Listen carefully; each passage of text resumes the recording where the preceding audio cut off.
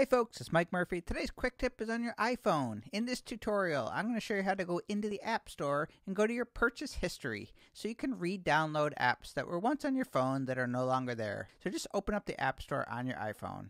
In the bottom left corner, click on that icon that says Today. Then in the upper right corner, click on either your profile picture or the icon in the upper right corner. For me, it's the baseball. Then you're going to go into Purchased. Then you can see here the first tab says All. What we're looking for is not on this iPhone. Everything there that you see with that little cloud and the download, those are not on your phone. If you want to put them back on your iPhone, all you have to do is simply click on that.